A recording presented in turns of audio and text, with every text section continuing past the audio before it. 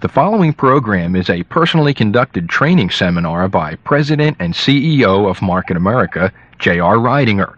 J.R. has personally built international sales organizations in excess of 35,000 distributors by using the techniques he teaches here called the Basic Five. By using these proven techniques, J.R. shows you the how-to-dos and what-to-dos of building a successful network marketing business. The more you listen to these tapes, the easier it will be for you to learn the principles of the Basic Five. So without any further delay, let's join J.R. right now. Okay, I guess we're about ready.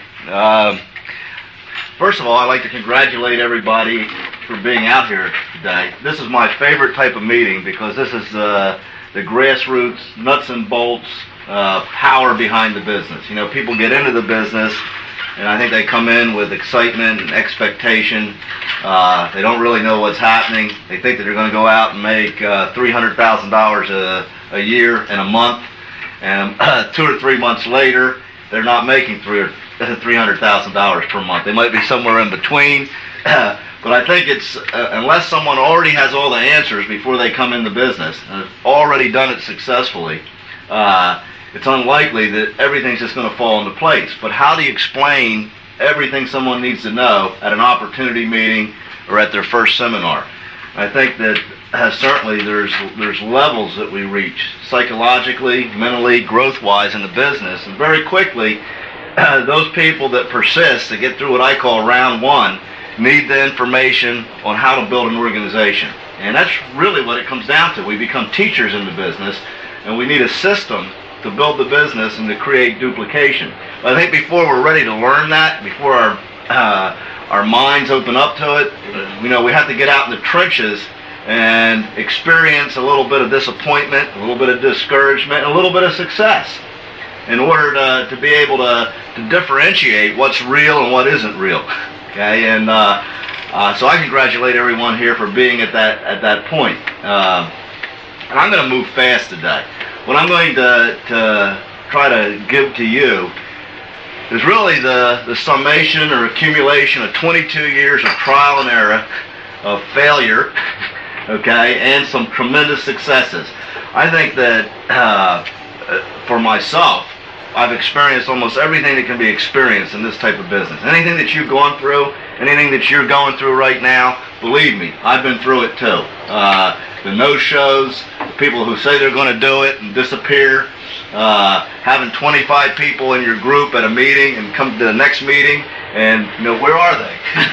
Where did they go? I mean, all of those things. And by being a creative problem solver, I think through trial and error, you learn what works and you learn what doesn't. Some people fade away, off into the horizon.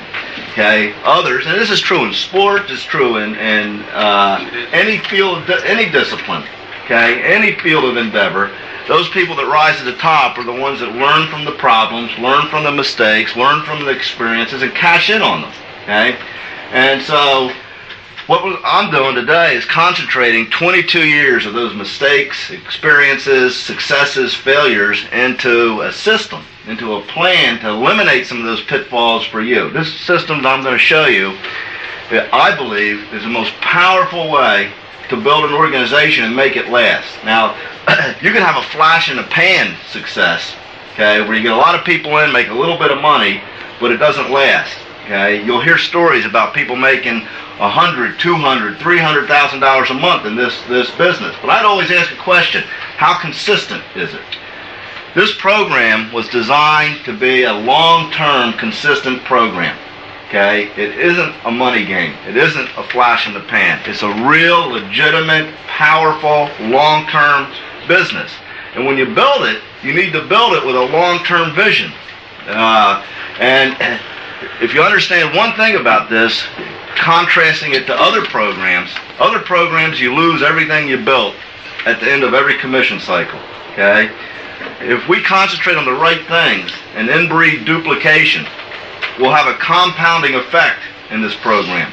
So what we did last month, and the month before, and the month before, began to compound towards the ultimate goal, having an absolutely solid foundation that's duplicating what it takes to generate what? Money. So really we're here to talk about money. First thing I like to do is just get everyone to clear their mind a little bit. By the way, I don't believe in motivation. I've always believed in irritation. I believe anyone who's ever done anything great isn't because they're motivated, okay? It's because they got burned up, a little irritated, a little fed up, a little mad, and something within them said, by golly, get out of my way. I'm going to make it good. So sometimes I have the tendency to be a little overbearing, a little irritating. Don't let that offend you, okay? You can take what you want, you can leave what you want. Point is, I'm telling you what's worked for me. And it's your choice to accept it or reject it and go through your own experiences, okay? But at least you'll have a track to run on. And I think there's a lot of technical information that's going to be given out today, a lot of systematic material. I don't like seminars that give a lot of generalities, then you leave and you scratch your head. I like to present a plan to run on. What do I actually do? I like implementation. I like to go out and get it done today. I like to start by doing things. I know the biggest question in my mind as I was growing up in this business was, what the heck did I do? I'd do anything. I'd go anywhere. I wanted it so badly that I would do whatever it took. Just tell me what to do. And it took years for me to find someone to tell me what to do, that would actually share with me the real secrets to their success, rather than a lot of vagaries and pontifications from the platform. So this is going to be real nuts and bolts. How do you actually make it work? But to begin with, I'd just like to go through a little exercise here. Some of you may have seen this before, but I think it's real applicable. What do you see there? Dot. We'll find someone who read the book, probably. Right? Remember, originality is concealing your source. Okay? A big white spot with a little black in the middle. There you go. Nothing is original, by the way. Now, at the end of this seminar, I don't want anyone to come up to me and say, man, that information was really good. I really liked it. Okay? All I want you to do is steal anything that works for you, that you like, make it your own so that your people think you're smart. See, the purpose of a leadership meeting is to make you the Dennis Franks. You understand what I mean? To make you the JR. So when you go back out, you don't have to credit this to me. You don't have to credit anything to Dennis. We want everyone to think you're the brilliant one, so they start listening to you. And isn't that what you really want? If people would only listen to you, okay, you could get them to succeed. Isn't that true? Okay? So you have to come from the position or the perspective that you're the expert. And all this business is teaching. And guess how you learn the business? Not by learning, but by teaching. It's principle number one. Okay? But the problem most people have in the business is that they concentrate on details that make them lose the focus of where they're going. We have so many problems, so many new experiences, so many little things that we'd like to see, that we have the tendency to concentrate on the dot. And we don't see all the space around the dot, which I call the big picture. So here a person gets into business and they get hung up on little things which seem very important to them, and they probably are very important. Okay? My suggestion is that you don't worry about them, that somebody else is worrying about them. Okay? But look at this. We could put up here, your dream home. We could put up here any income level. We could put up here an organization of 5,000 people with 500 people earning $2,100 a week. We could put up here the car that you want. We could put up all the wonderful things that a business like this can bring. But so often people never achieve any of this because their focus isn't on the big picture or where we're going, but it's on the irritating details, okay, that basically prevent success. Why? Because we become consumed by them, and we're not focusing on where we have to go or what we're trying to develop, and we get so consumed by them that nothing else happens. And everyone understands it's a big trap in the business. It's a trap for me. I fight it every day, okay, because we seem to gravitate towards what? Problems, details. You have to learn how to offload those things, because I've learned that everything takes care of itself when we're succeeding. Everyone say that. Everything takes care of itself when it's succeeding. When you're making money, those problems go away. They can be solved. They can be treated. When you're succeeding and you're duplicating other leadership, rather than stymieing yourself and getting stuck in the mud, getting in a rut, all the problems get solved because you have creative problem solving. You have team leadership. You have positive input. You have an attitude, a psychology of where nothing can stop us. You look at every problem only as a situation, okay, and we come up with the solution. But when you have a group of people that are all stymied because they're concentrating on the dot, nothing happens. What happens after about 10 meetings of nothing happening? Discouraged. Boy, it's just, you killed it. Go home. You killed it. Sucks. So, we forget about the dot. I don't know what, everybody here has a hang-up right now, or you'd be making 300 grand per year, right? I mean, there's nothing wrong with that. We all got hang-ups. I got hang-ups. Barbara. Okay? I just wish that I could get all of the details out of the way. My whole goal is just get all the details out of the way for the field so I can go back to recruiting. So that's all I would love to do. Okay? But we got to get that out, and we got to focus on this because it creates a mass psychology. It creates a consciousness. Okay? And you don't get the right attitude and the right focus after you become successful. You get it first, and then you become successful. That's what most people don't understand. It starts up here.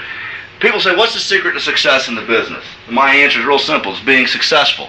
So you come from success. The person says, how do you make it to the top? How do you get big? You're already there before you make it. See, most people think that it happens, and then you become it. You have to start right now pretending that you're making $327,000 a year at this, that you got 3 income centers qualified, that you know what you're doing, okay, and you're not going to put up with any bull crap. I don't know how else to say it. Anyone who makes it, the success that Dennis has had in the past, success he's had in the business up to this date, is simply, he's no different than you. He knew no more about the business than you. Think about it. He didn't have the answers. You all know that he doesn't have the answers because I know that you're always on the phone with him, asking him questions, driving him nuts. He's pulling his hair out, calling me up. What's the answer to this? What's that? He knew nothing. But what did the success come from? Coming from success. I am successful. How do you know this will work? Because I'm going to make it work. It doesn't matter if you get in. It doesn't matter what the company does. Because if I'm growing, the company's going to be successful and they're going to listen to me. I'm just trying to project to you a mindset that is a golden thread that runs through everyone who's successful in this business. Okay? And with that in mind, I think that it's real. And here's what we're going to talk about today: money. Right? We're here to learn about how to make this business turn money. Okay? Now, I believe it begins with an evaluation. And this is very, very critical in your critical thinking path, in dealing with people and dealing with yourself. We have to solicit from people commitment, don't we? We have to develop commitment.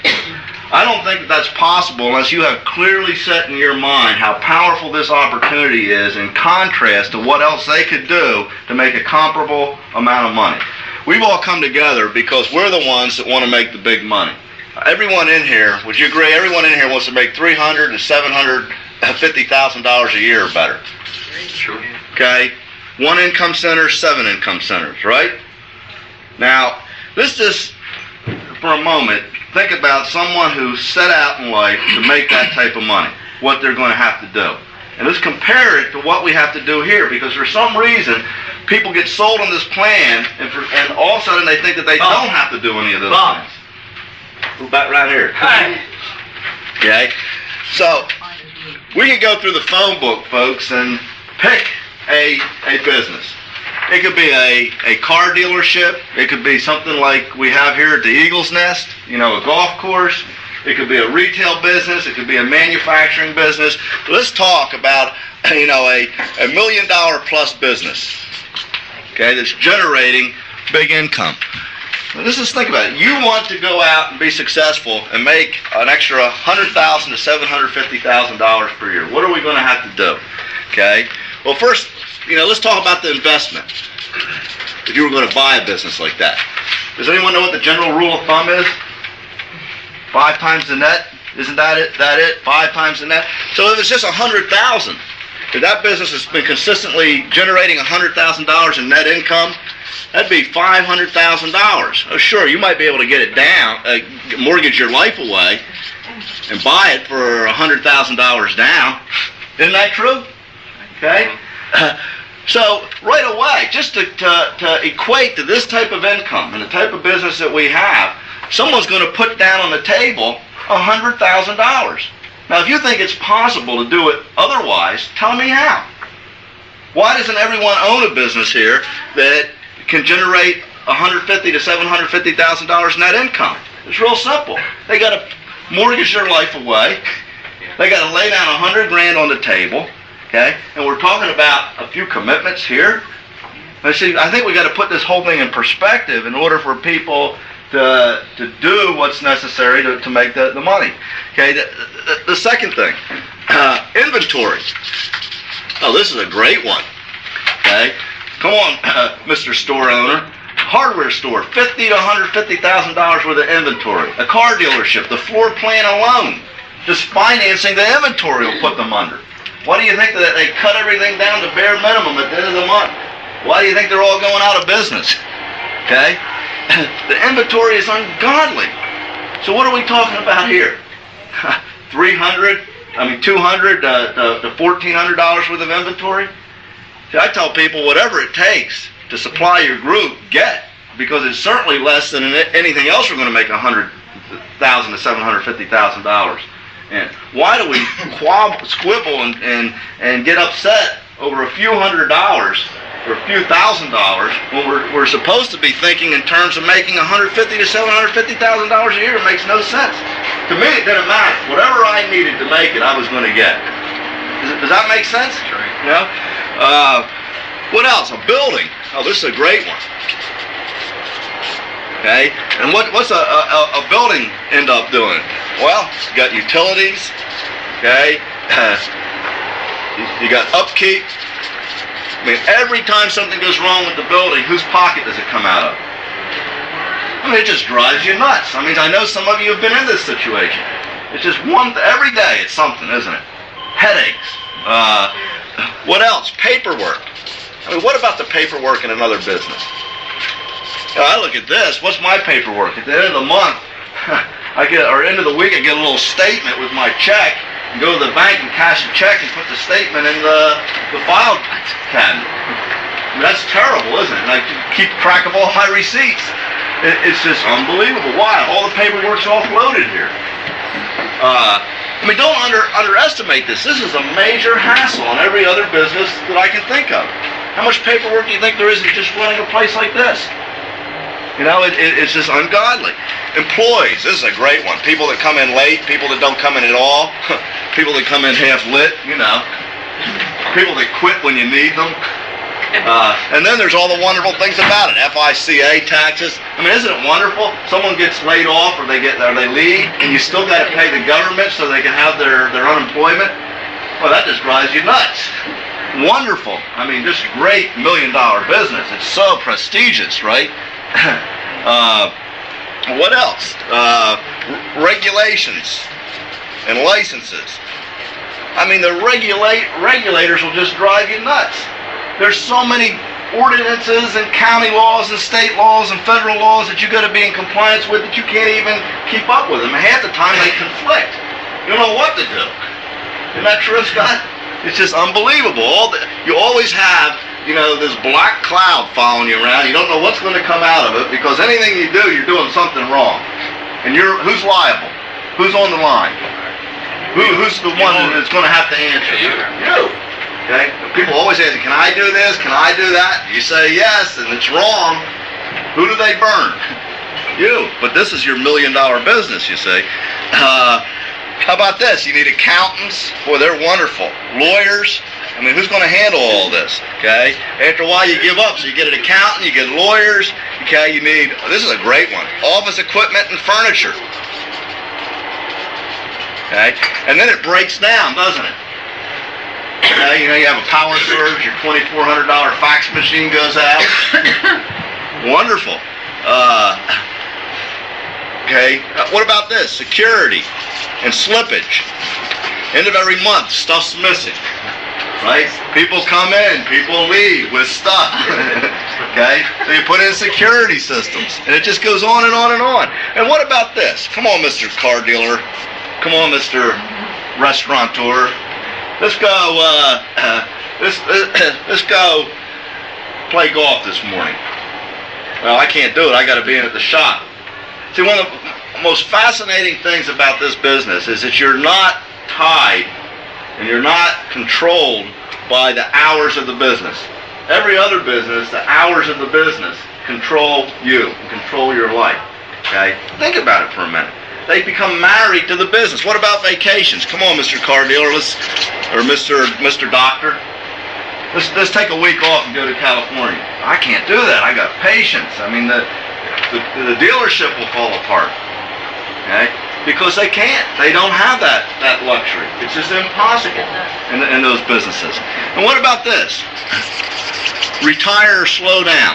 What happens in a business like this? What happens in a restaurant?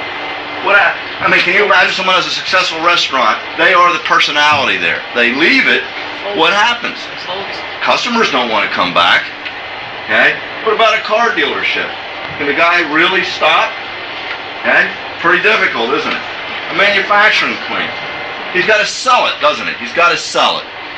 And he gets one lump sum, and then his income drops off to nothing. I think these things are real important things to talk about, because I have a business. It's a multi-million-dollar business. Okay? Dennis, you have a business. It's a multi-million-dollar business. You add it up, it's doing millions of dollars worth of volume, and income potential is greater. But you know what? I got 10 cents worth of headaches versus $1 million worth of headaches here. I don't see how you can sleep at night in this situation. I know that I couldn't. Okay? 10 cents worth of headaches. You know where the business is? In my head. I can pick up and go wherever I want, do whatever I want, because I have the business in my head. $1 million business with 10 cents worth of headaches, with an ongoing income, if I build it right. Now, to me, this says something. And when someone tells me that they don't have time, or they can't talk to someone, or they can't come to the seminar, or they can't get the slideshow, or they don't have the money, I don't understand. I don't listen to it. I don't hear it. They don't qualify.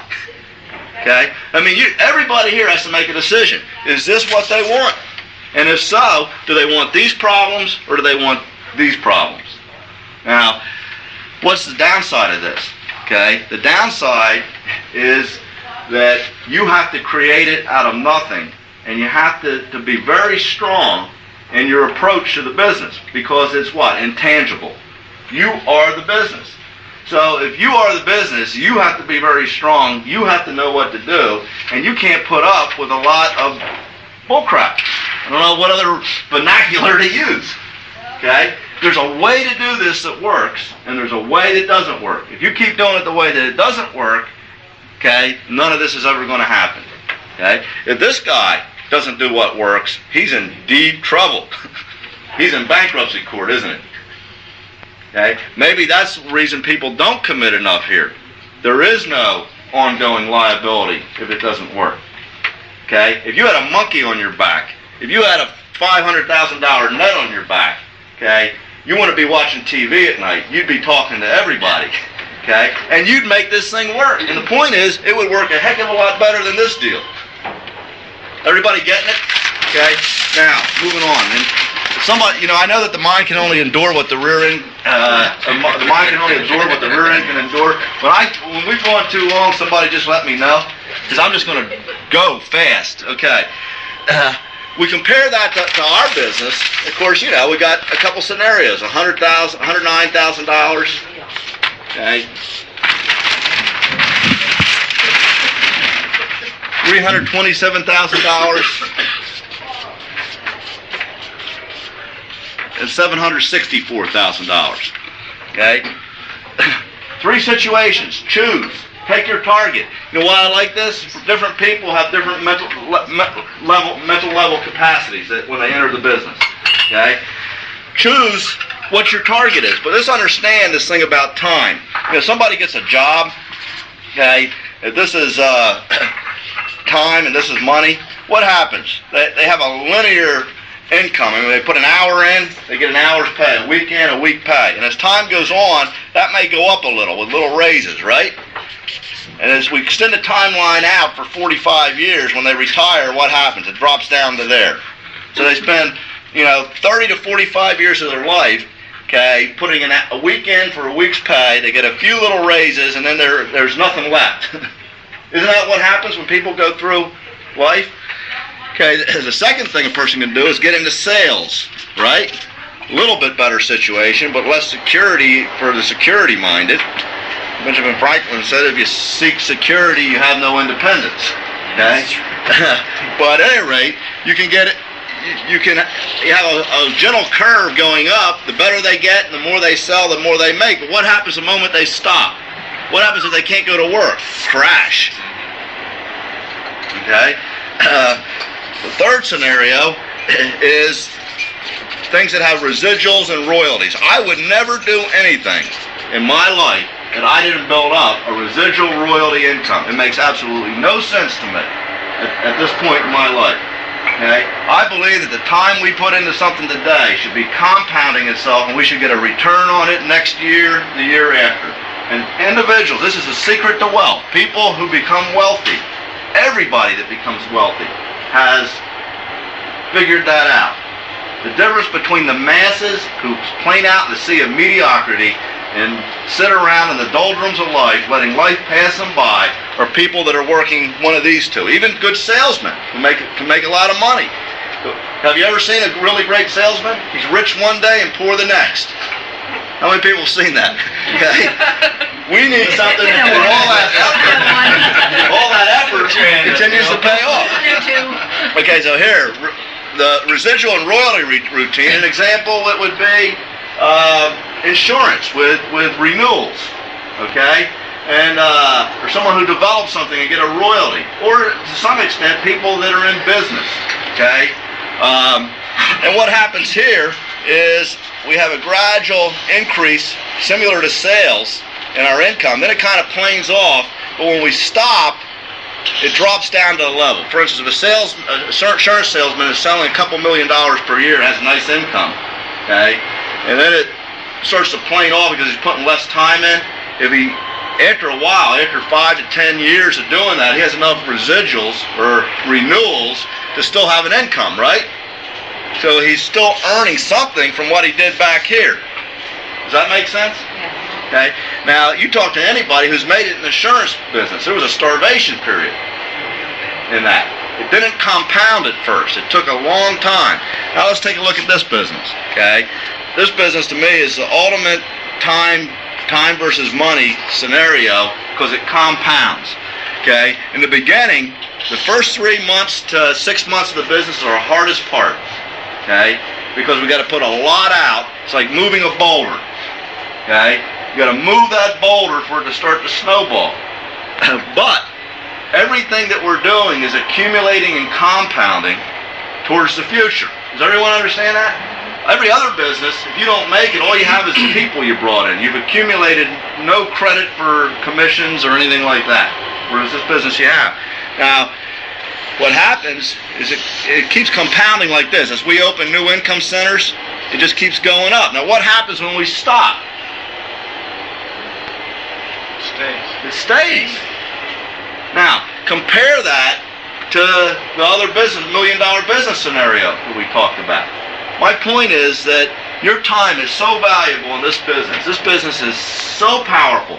This concept is so powerful that to make any commitment less of whatever it takes, okay, we have some incorrect thinking. Okay? And I just think you have to become obsessed with this concept. Wow, what do I got here? What else can you do today? What else can anyone else you talk to do today to end up in this situation, make this type of money, have this type of security, this type of freedom, this type of time, okay, without investing $1 million? Now, I grant you, someone has $1 million or $2 million in the bank, they can accomplish it without what we're doing. But probably the guy is smart enough, having been around, that he'd want to do it anyway. Because it makes too much sense. Does that make any sense to you? Yes. So I don't apologize for the business. Now, I don't have any problems. I can't help it that some people are stupid. I realize that 90% of people are never going to make any money in their life. But that doesn't mean that it needs to be you or me. Now, let's get to how we apply this. You understand why what I went through is so important? Everything else that I'm going to tell you today really isn't important unless you've got that down. Because it takes commitment, and it takes conviction, and it takes being willing to nail people between the eyes. You know, don't make excuses to me. Go out and fail. I don't care. Instead of being mealy-mouthed and begging them and trying to apologize for what you're telling them to do. Does a coach of a great football team ask the players what to do, or does he tell them what to do? This is the game plan.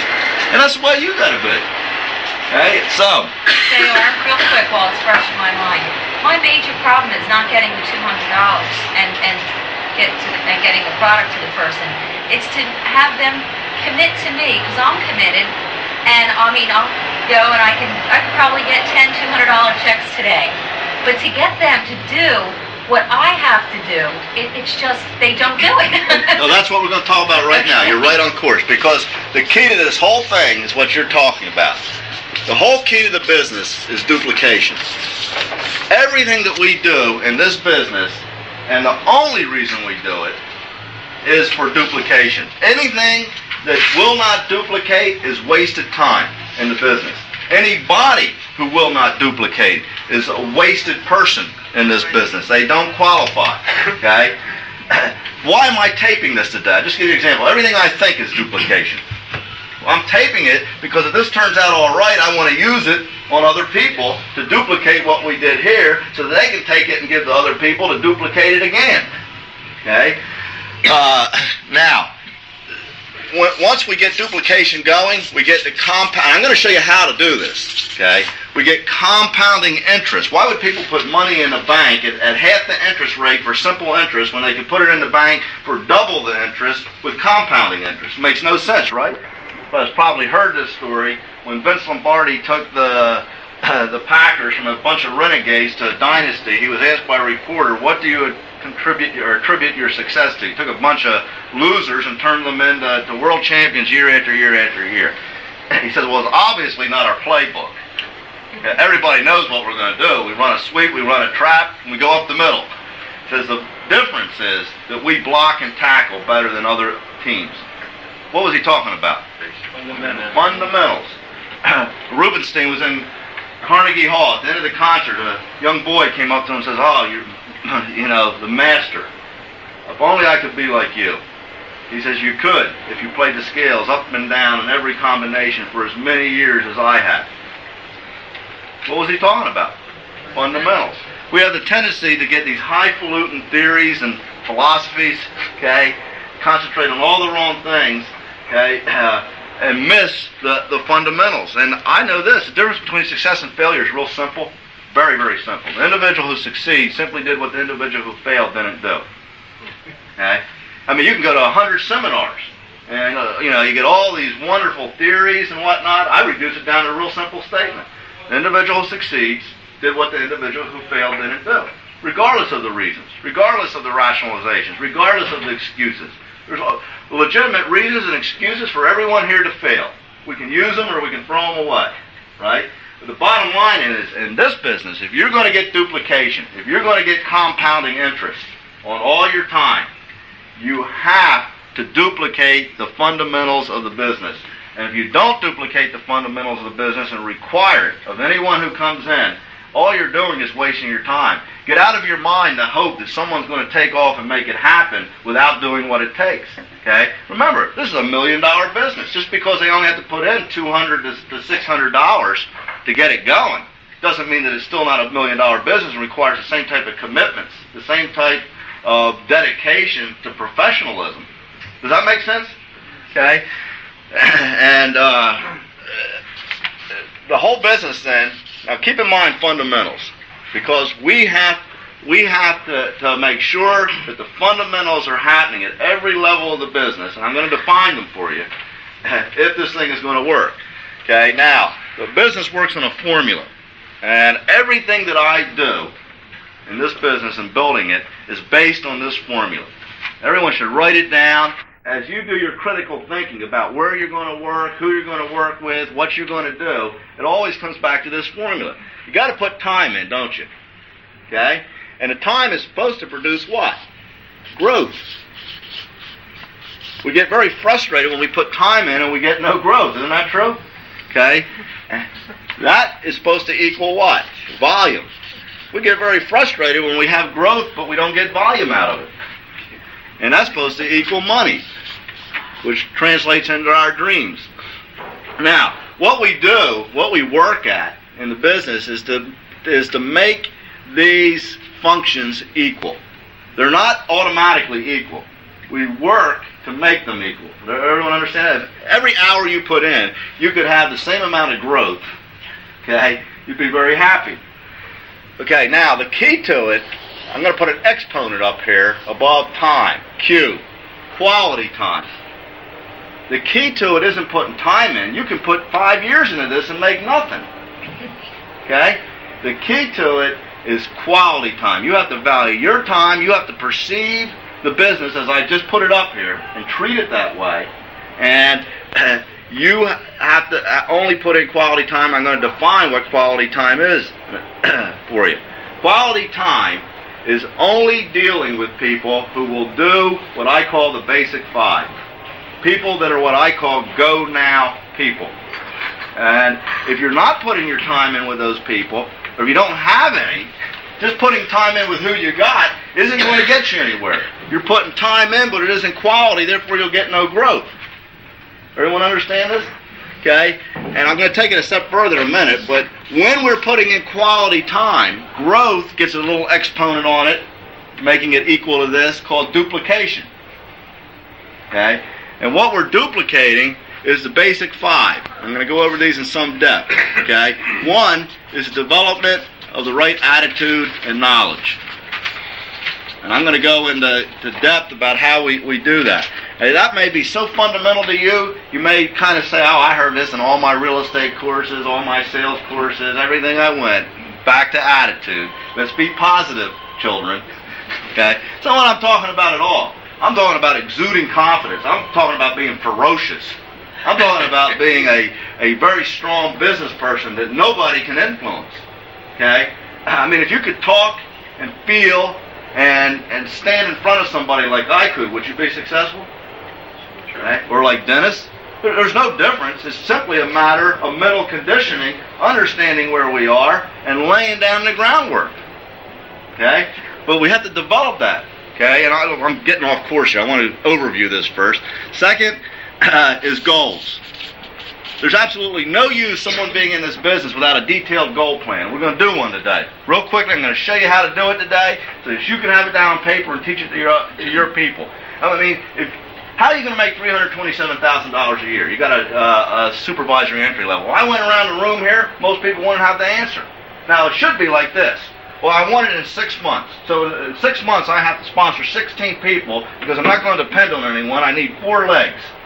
4 legs going. And I'm not going to depend on this. I'm going to back each one of them up with 3 good people. That means I have to do X number of people per month. I have to show the plan 2 times a week. And I have to sponsor 1 person every other week. Now that means I need to develop 1 possibility per day. Because if I have 1 possibility per day, I have so many, and out of them, I'm going to get 2 people to see the plan per week. That is a goal. You understand what I'm saying? Okay? And then you can measure each day where you are. And until someone does that, it's all up in the air, folks. Okay? But we need goals. Now, so why would you want to work with someone? Try to get this about duplication and quality time. Why would you want to work for someone who doesn't have the right attitude and isn't gaining the knowledge or doesn't have the goals? This is your $1 million business. Will you hire someone that's not going to get the right education, that's not going to do the right things, who isn't going to listen to you? Well, you're hiring people in this because you're spending your money on them by putting your time into them. Okay?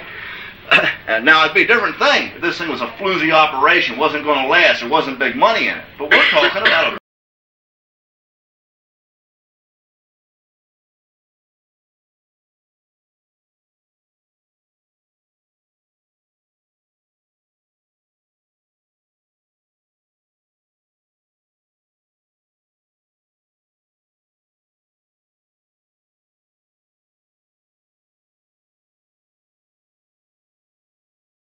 tapes, or sitting at home cooking, listening to tapes, all of a sudden this consciousness, we're feeding the mind, okay? We're displacing the negative, we're blowing it out, we're blowing out the discouragement, okay? Pretty soon people become strong, more positively conditioned, they become more strong in their mental attitude. And what else do? They start picking up knowledge. And knowledge in this business gives confidence. The more you know, the more conviction you have, the more you can stand on your own 2 feet and blow someone away when they come out with some dumb statement. Isn't that true? Okay? What else do we do? And we teach this. Association with leaders. Successful athletes associate with successful athletes. Successful musicians associate with successful musicians. Successful doctors associate with successful doctors. Larry Durst? Not here. He's supposed to be. So, why do they do this? Because there's a way of thinking. There's a mindset. Why are we here today? So that we all know that we're not really crazy, right? We got to come back together. You got to make sure that we're all sane. Because everybody else is telling us we're crazy, right? Okay? But association with positive people that are doing the business, that are committed to it, generates new ideas, solutions, reinforcement, and it conditions the mind positively. It creates a mastermind. It creates a greater force than us. We draw on each other. And I'm telling you, this is no minor thing. You guys need to get together every 2 weeks. This is a leadership group. You might want to call yourself something. You may want to call it the executive club or something. Maybe you want to have badges at the meeting so it becomes a prestigious thing. Not everybody can get in it. Here's the criteria. Here's the requirements. And every week you get together to discuss solutions, not problems. There's no problems. There's only conditions or situations. We come up with solutions. We talk about things that we found to build the business. I don't want to sit at a meeting and hear about all the problems. I already know the problems. I want to talk about what's going to work. How am I going to make more money? And you guys come together. You know what else you do? You motivate each other. Your biggest responsibility right now in the business, I'll tell you what it is, okay, is to motivate your upline. If you motivate your upline will tear your group up. Will rip it up for you. I found out, first time I was in this business, I showed the plan to 20 people and 1 person got in, and then they quit. I was so discouraged, I called up my upline. This was 20 years ago. Went on and on and on and on, okay? And I remember what he said. He said, "Jim, that's just fine. I really feel like talking to you." And he hung up. And man, that floored me, you know, and I thought, well, next time I got on the phone, I said, "Man, I showed the plan to 20 people. I'm that much closer to getting somebody in. I just can feel it. I know it." He said, "Man, I'm going to book 4 meetings for you." I mean, your major responsibility is to inspire Dennis and Nancy, or your upline, your group. And if you teach your group to do that, what are they going to do? We teach them never come to the leader with a problem that you don't have a suggested solution for. Okay? Never bring negative downline, only bring it upline, but make sure you motivate your leader first. Okay? Because he may misinterpret it that you're negative. Does that make sense to everybody? When we start doing that, man, it creates a generator. Okay, I mean, look, businesses have problems, don't they? Large companies have problems. If everybody comes into the boardroom or the management meeting with their tail between their legs without a positive attitude, everything starts to disintegrate. Isn't that true? It's no different here. Okay, meetings, seminars. Okay, and the biggest thing you do is you teach this stuff. If you teach it, it's going to motivate yourself. You know, when you teach, you're only teaching yourself. Everybody else simply happens to overhear it. And then we start to make it happen. Now, do you see that there's really a system for this? The point I want to make is attitude and knowledge is developed by implementing a system. By first you doing it, getting people to read, listen to tapes, getting them to attend the meetings and associate, and to call the upline, and the upline calling them. You start creating a communication flow of positive. And it starts to affect people. Second thing then is goals. Okay? Now, real simple. Can we stop and have a break Got it. for 10 minutes? Time to go to the library. Number 2 in the basic 5. Okay? Understand this. If number 2 doesn't work unless number 1 is there. Okay? Unless someone's cultivating the right attitude and getting the knowledge, there's no reason to set goals, and they won't set goals. Does that make sense? Okay? So number two then, I sit down everybody that I'm working with, and I get this on paper, and I want to see it, or I don't want to work with them, because they're not going to go anywhere. Just suppose you were going to go into a fitness program, okay? And you went to the gym or whatever, or you were in a certain athletic event. Would not the coach or the trainer sit you down, figure out what you want to accomplish, and break down a schedule of what you're going to work on? In a business, a major business, is there not a strategic plan of what their goals are, how they're going to get there, okay? Milestones and quotas and measurement points week by week, so they know where they are. I'm telling you, friends, in this business, nothing will happen, okay? It's all up to luck. You've got a 50-50 chance of making it, okay, if you don't have a system like this. And because duplication is the key, the chance is even less. Because if you don't have everybody in your group doing this, they're not going to be on course. And the business is so intangible. We don't go into an office. We don't go into a store or a plant. Okay, it's all in our head. It's all out there. The only reality of the business is the meetings. Okay, so what happens in between? Why don't people produce? Because they're not focused. There's no burning desire. And logic in our minds, when we have a logic pattern that supports the thing that we're trying to believe in, the belief becomes crystallized. It becomes real to us. Okay? Too many people, this whole thing is pie in the sky. It's blue sky. It's not real. And unless we make it real to their particular situation and show them how it's actually going to happen, they'll never totally get committed. Does it make sense? So why go on with people? Mention, get the check. You got the check. That's first base. Okay? Second base is cultivating the right attitude and knowledge. Okay? And then getting them to set a goal once that's done. And here's what we got to do.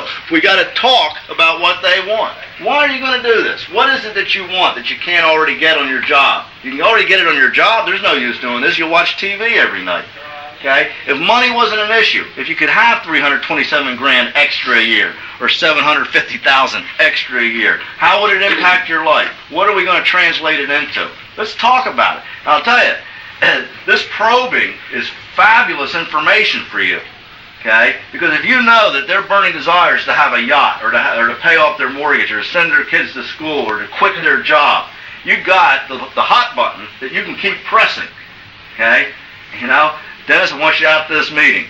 I don't know. I said, well, you can use that or you can get your yacht. Press the button, over and over and over again. Man, I can see it. You're getting closer to that yacht. Let's go out and look at them this weekend. Powerful. Okay, guy wants, Mercedes or whatever. Hey, let's go stop by the dealership on the way to a meeting. Well, I tell you, the powerful stuff that you're doing with these with individuals. They want homes. Hey, one Saturday, take them out and look at some homes. Okay, fundamentals, friends. But when you get that planted in someone's mind, it becomes their business, not your business, not you trying to talk them into doing it. So what do they want? We got to write it down, and then we got to translate it into income centers in the business. Well, we know real easy. There's some levels. What is this? What does it cost? Okay, and does it take $300? Does it take $1,200? Does it take $1,500? Does it take $2,100? Does it take $6,300? Does it take $14,700 per week? Does it take $27,000 per month? All we have to do is divide income centers into the money that they need. All of a sudden, they see 3 income centers qualified, 4 legs over this year, and I can get that new vacation home. All of a sudden, it's taking on meaning to them. Now, I guarantee you, if people are just in this to make money, I'm in it to make money. You get people up in front of the room. What are you in for? I'm in it to make money. That doesn't mean anything. Nothing's going to happen. Does this make sense? Okay, second thing is, when do they want it? Well, we determine when they want it by analyzing how much time they're willing to put in and the strength of their level of development. Okay? If a person is already a business person or already has people skills and has a lot of contacts, okay, they can accomplish the same thing that someone that doesn't have it in half the dedicated time. In other words, if a person's young and they're just starting out, they might have to hold 4 meetings a week to accomplish the same goal in 6 months as someone who is very well established could do in 1 or 2 nights a week. Does that make sense? It's just a judgment call. But we have to determine when based on the goal and based on their time commitment and their development level of what it's going to take. And we set the goal. And I explain to people, this is not cast in iron. This will change 5 times between now and the time you reach the goal. But we're going to keep fine-tuning it until we get it perfect, until we get it right. And when it gets right, they absolutely believe it. Okay? Talk to anybody who's been successful. They commit plans to writing. Okay? And why then in this business that has more potential than the other traditional businesses, we've already demonstrated that, do we not do that? Therefore, people fail because they don't do it. The difference between success and failure, an individual who succeeds does what the individual who fails doesn't do. Why would you dare work with someone that didn't have this down? You're wasting your time. You're going to burn yourself out. You're going to frustrate yourself. Okay? When they come to the leadership meetings at my house, okay, when I was building the business, entry fee was their goal statement. It was almost funny, you know. I got it right here. I got it. You know, but it was kind of like a positive joke. You know, and it was the standard. Everybody had it, and everybody in their group had it. So see, what we were setting in motion carried in motion. Does it make sense? Like you guys all do it, okay? Even though I know you're above it, okay? You're going to start getting your group doing it, and the trickery of the whole thing is it works on you. Okay? Give or overcome. What are you willing to give or overcome? Okay? Each one of us has weaknesses that's preventing our success. Isn't that true? Let's acknowledge it. Okay? Each one of us is going to have to make a commitment. In other words, if this business can give you anything you want in life, what are you willing to give the business? If this is actually a multi-million-dollar business that you've just bought, and you had to invest that $500,000, okay, and you had to go handle all those problems that we were talking about, what would you commit to the business? How are you going to treat it? How do you perceive it? What's real and what isn't? You make it real. Okay, so what are we willing to give? How many nights per week? Okay, that's up to you. It depends on your family commitments, what your other income. Okay, but you have to make that determination. How much money are you willing to put into it? Are you willing to go to the seminars? Okay, are you willing to get a kit? Are you willing to get some extra product? Are you willing to get the training materials? Okay? Hey, it's easy to say, no, I'm not willing. Well, then don't expect $327,000 per year. It ain't going to happen. Maybe you'll make $30,000. That's fine, too. But let's line up what we're willing to give with what we want. Does that make sense? Okay? It's a simple matter of putting the two on the scale. If this is important enough to you on the want side, what are you willing to give on the giving side? And when you get people starting to balance this, you don't have to talk them into stuff anymore. Making sense? Okay? But this isn't going to happen automatically, friends. Okay? You get the check, first base. You sit down with them, attitude and knowledge. You sit down with them, crystallize the goal. All of a sudden, the business becomes a heck of a lot more interesting because it isn't Dennis Frank's business in front of the room. It's their business. It's their house. It's their child's education that they're working for. Okay? Now, what do they have to overcome? Sometimes it's procrastination. Let's identify it. Fear and hesitation of talking to people. Negative thinking. Negative relatives hampering them. Stay away from them if they're going to beat you up. Okay? Whatever it is. Okay? TV. Couch potatoism. Okay? Put the TV in the attic. If it's going to stop you from making the $327,000 until you hit your first check. Your reward is you can take it back out and watch one night a week. We have to do things to discipline ourselves. Okay? A detailed plan. Big thing. Now that we know what we want, when we want it, and what we're going to give or overcome, we got to make sure we get there. A month will pass by before anything happens unless we've broken it down to the smallest common denominator. What I have to do each month to reach the yearly goal, each week to reach the monthly goal. I just simply divide 4 into a month, right? To determine what I got to do each week. Then what I have to do each day. There's 7 days a week. I can only take a week 1 day at a time. I don't take it 7 days at a time. If I know what I got to do each day, I will achieve the weekly goal, thereby achieving the monthly goal, thereby achieving the yearly goal. And you can go around and manage your group like this. Okay? And I do it all the time. I call them up and say, John, did you add 2 names to your list today and call 1 person? Remember, that's your vote. What you do today. Well, I haven't done it yet. This is how I say, hey man, How important is it? Get on the phone before you go to bed. Do it. You'll feel good about yourself. And it starts to happen. They're not doing it for me now because I want to make money. They're doing it for them, and it's duplicated. Make sense? Yes. Okay? And some of you may have never heard of any of this stuff before applied to multi-level business. We're not really multi-level. Okay? A lot of programs are driven on what I call flash floods. Okay? There's some crazy product that creates hysteria, but I guarantee you they're gone next year. I can trace the history of this industry. This is one of the few programs that's profitable enough to sustain you, that accumulates so you don't have to get discouraged if you don't make it this month. Okay? But it's built for the long-term, ongoing residual income, month after month after month. I think we have a business plan set up from the company side. This company can't fail. We reduce liabilities, the vulnerability to certain traps out there. We pay everything off weekly. We can't get out on the limb. We don't borrow. So you got to set in your mind that this whole business is based on what you develop. Okay, it can't fail. This isn't one of these programs that have so many pitfalls or vulnerabilities or liabilities that there's a high probability the company won't be around in 2 years. We are building for the long term. Okay, and so these things being developed or programmed in a group are critical, because what happens when you have an army a year from now, 500 people that have all done this? You can't stop it. You can't take it away. I mean, I look at a company like Amway. I mean, average products, okay? Average marketing plan. I don't see how anyone can do it. I mean, I did it 15 years ago. I was crazy. So hard, but look at them. $2 billion, you can't pull those people out of that business for anything. It's not anything compared to this. Why? One thing that they did right, in spite of everything that's wrong with that program, okay, they have leadership that has taught this. It's like taking a team of football players with absolutely no talent and a great coach that makes these guys so programmed and so drilled that they have a winning record. They don't win the championship, but they come out on top. And it's the same thing here. Okay? Even with an inferior plan. Now, we have the best plan in the industry. But even with an inferior plan, people are going to experience success implementing these things. Make sense? Okay?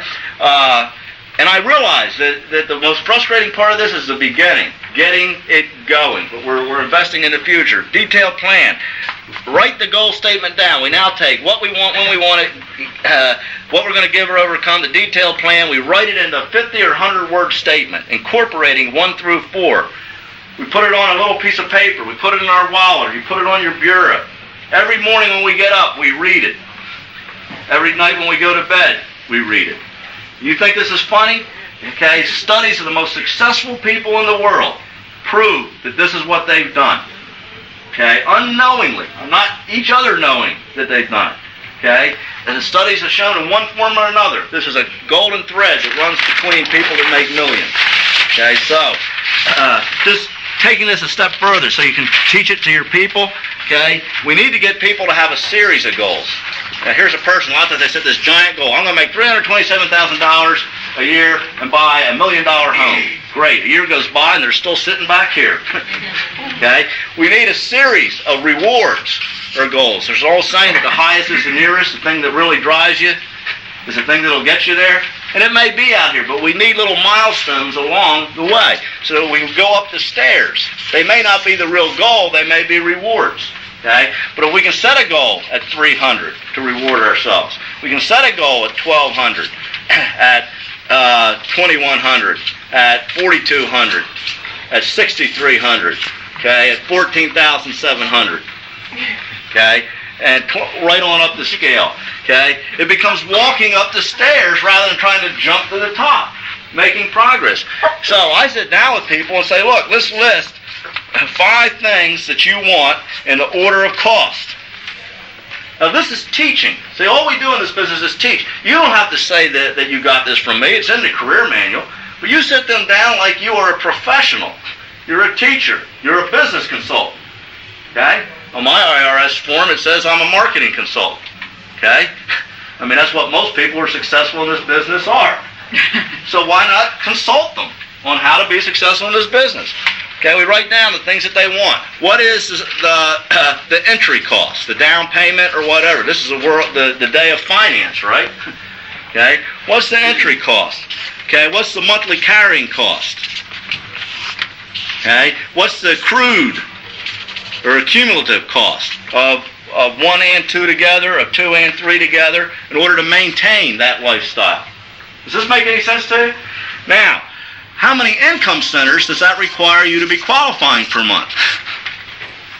All of a sudden, their goals are translated into the business. Everyone see this? Does it make sense?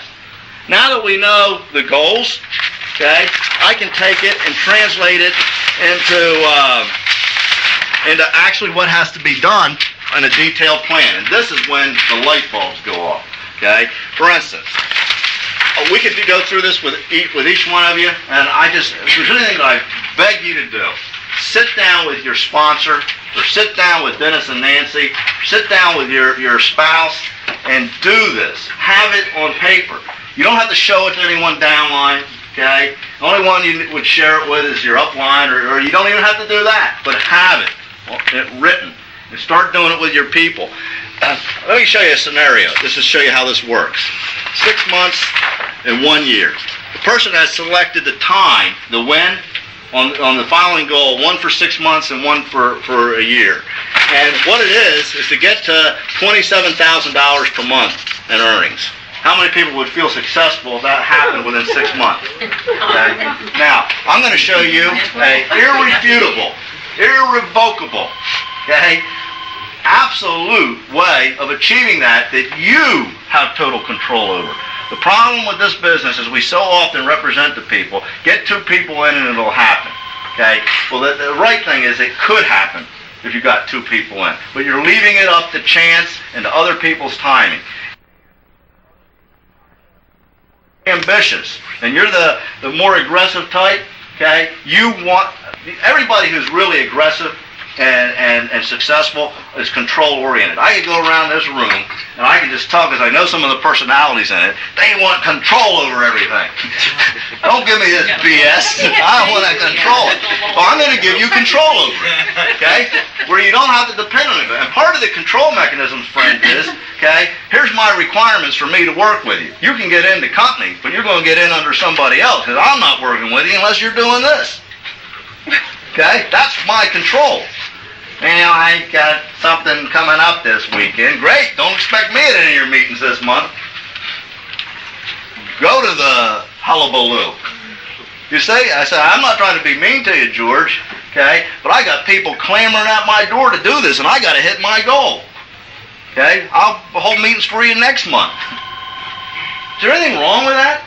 Well, you'll find people turning around. They're saying, they won't say that next time. Okay? And you don't say it with anger and hate. You say it with love and concern and honesty and a smile on your face. Dennis is great at that. He can ream anybody out and have them like it. Okay?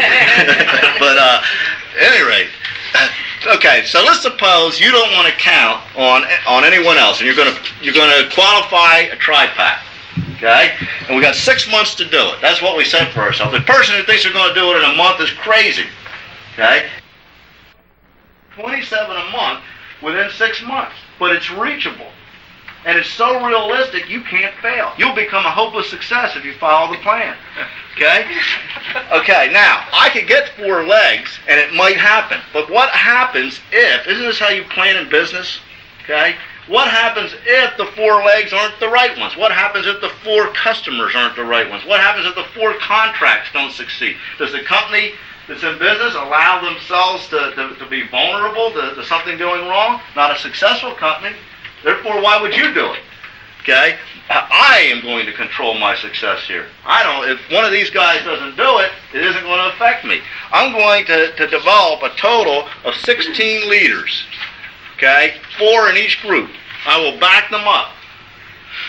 I'm going to find 4 people in each group. I'll put them down there myself if I have to. You want to get someone excited? Here's a house. Where do you light the fire if you want to burn it down? In the attic or in the basement? Okay? If I want to get you excited, the best thing I can do is get someone who's going to listen to me because you're not listening and put them under you, get them growing, you're looking around, my goodness gracious. And what you're going to end up doing? You're going to end up doing what that person's doing and what I'm doing rather than doing it your own way. Does that make sense? But you're saying, I don't have the people, JR. I can't find the people. Well, we need to overcome that. That's no problem. First, we've got to figure out what we got to do, right? 16 leaders, okay? That comes out to 2.76 per month. Now, that becomes a little more realistic. I got to find 2.76 people per month.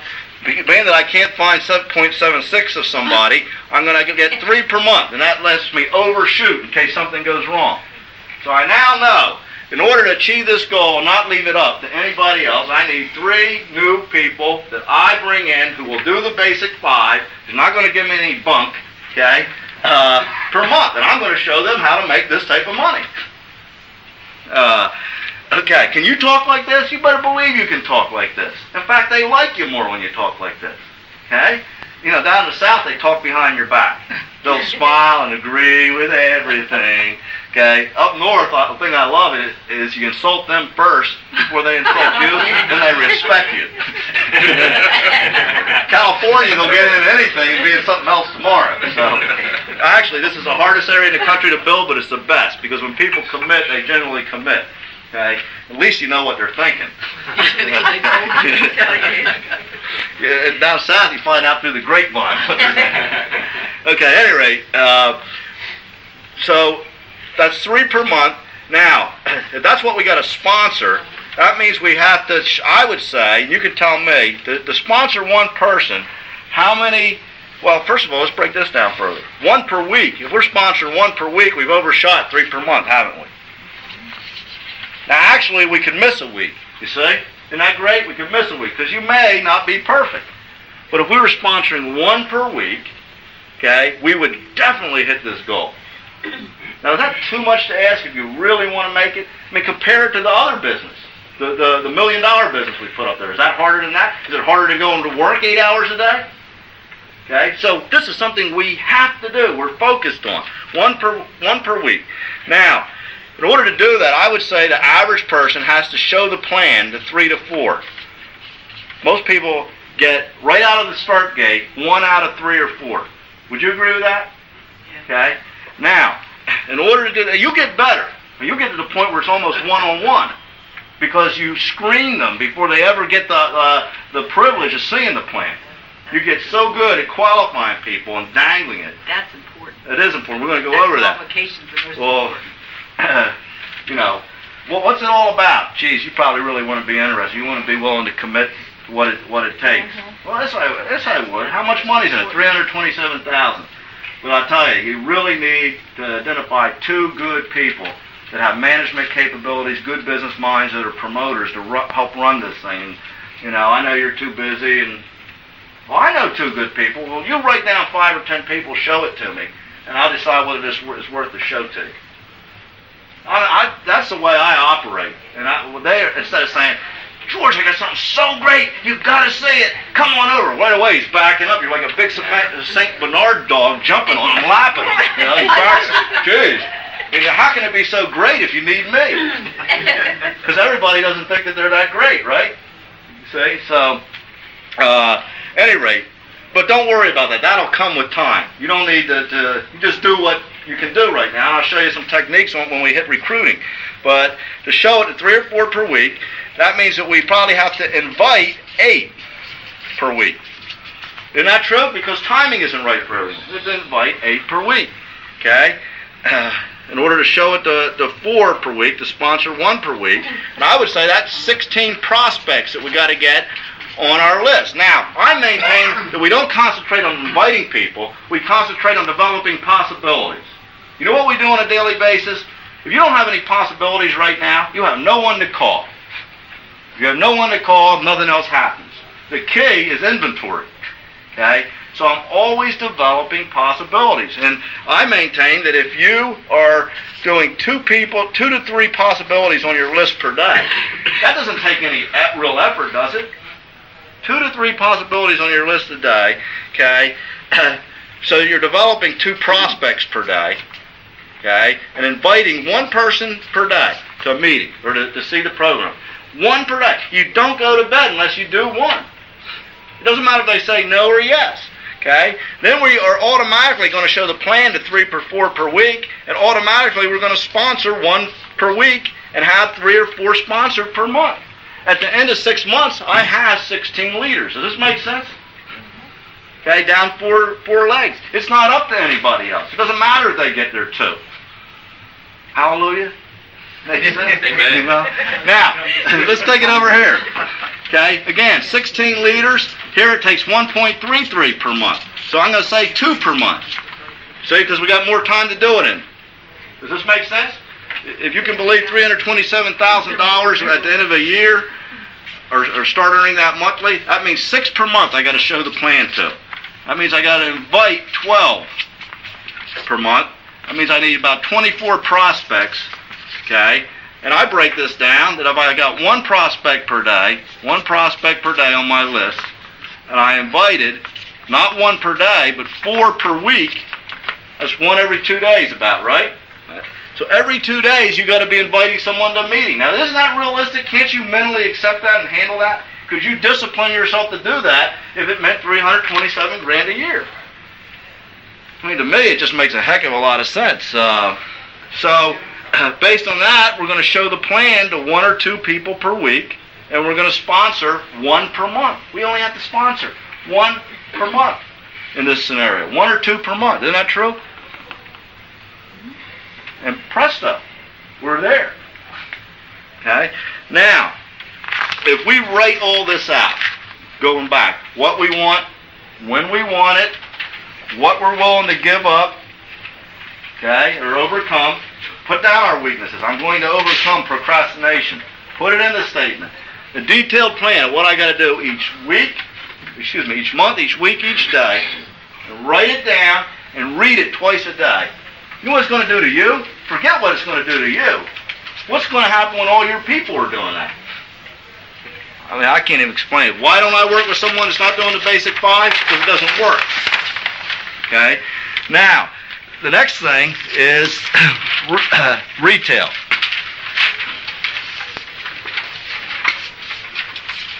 Now, we could do a whole seminar on this, and it's probably the easiest but the most technical of all the areas, because each area is specialized. Okay? All I can say is we have to begin with an understanding. This company is a little bit different than other companies that focus on one product area, because you got to find people that need that product or want that product, which reduces your chances sometimes of finding someone who wants a product that you can take an order for. There's 2 things that we do in this business. We have market-driven products. I'm telling you, these products were selected because people already want them. People are already buying them. If you simply tell the story or have them and use them, you're going to end up taking orders. I can't emphasize this enough. There's 2 parts of this. There's taking orders and there's selling. Now what we do is we specialize in one product area to sell. And I'll explain that in a minute. But if we have a kit and we're using all the products, we're going to end up taking orders. Why? Because you're going to run into a mechanic that has greasy hands and needs protection. You're going to run into someone who's talking about getting their nails done. You're going to run into someone who's interested in jewelry. And all you do is bring it up. So you won't believe what I found. I got something that you might be interested in. And you tell the story. We don't sell, we tell the story. If they're interested, what do? We take the order. Now my point is that retailing all comes down to exposure. Okay? If we concentrate on one product area and just take orders for the rest, we're going to start moving a lot of product. And we start, when you get someone into business, I tell them the first thing you need to do is buy a kit so you can shop in the mall without walls and determine what you want to sell. You're going to find people that just want the other stuff because they're going to buy it anyway, and you take their orders. Does it make sense? Okay? So, at the meetings, we want to get to the point where you all buy some kits, have them at the meetings stacked up in a pyramid or something. Okay? Sell the kits right at the meetings. Okay? Is that a bad word, pyramid? Huh? It used to be. We're not in Egypt. Okay? But being that we're not in multi-level, it's no consequence to us, right? But at any rate, get people to use the kit. Okay, select and specialize. Select an area, specialize in it. Then we target a market.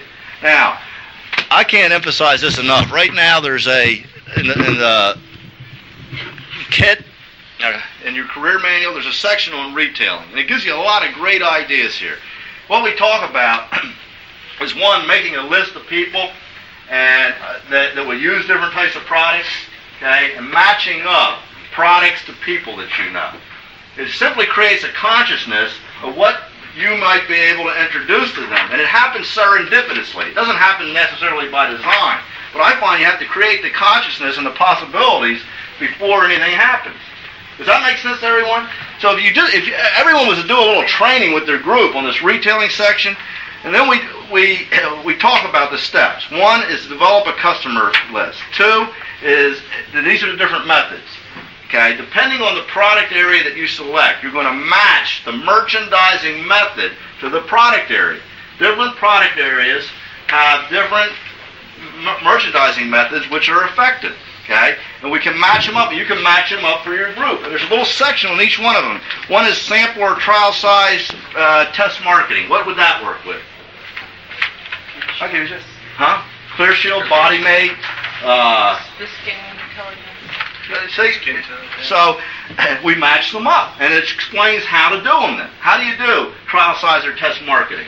Well, it explains it right in here. So the person that wants to do, say, Body Mate, you explain to them how you give a sample out, how you get someone to test their reaction, and how you get them to buy a case as a result of that. Real simple. Okay, the second one is one-on-one sales. We talk about how to set up the appointment, how to do it informally, and how to do it. Okay, what's great for that? Nail bonding. Home previews, clinics, and presentations to special interest groups. Okay, how to do a home clinic. How to do a presentation to an organization of legal secretaries or women in business or whatever. It talks about how to set up the local realtors association.